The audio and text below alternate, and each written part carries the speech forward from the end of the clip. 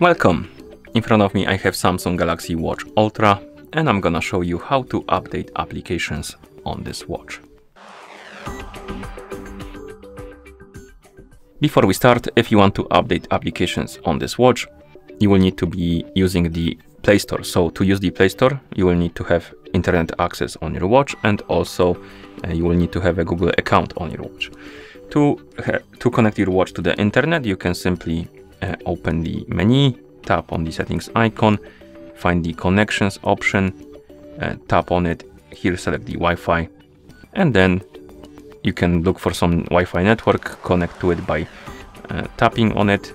Basically you have the list of available networks. Here you will see the networks you can select, tap on it, enter the password, and the watch will connect to it. And once it says connected right here, it means you have the internet connection. And to add the Google account to your watch, you need to scroll down through the settings, find the Google option, tap on it, tap on accounts, and here you can tap on add account button. And once you add the account, you will see it right here.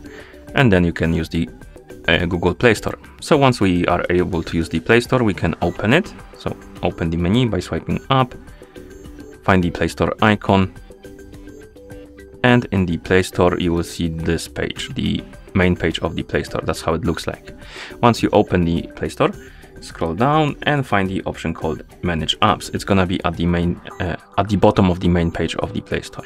Tap on Manage Apps, and here we have the updates available, as you can see, and we can scroll through the list of apps that have the available updates, and you can tap on one, tap on update, and it's gonna start downloading and updating the app. But you can also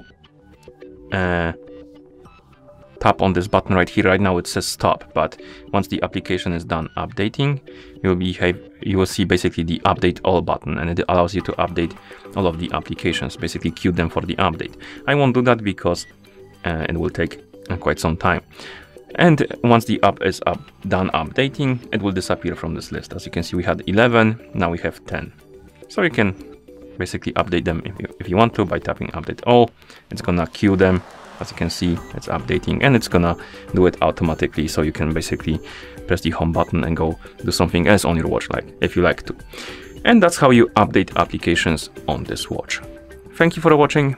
If you found this video helpful, please consider subscribing to our channel and leaving a like on the video.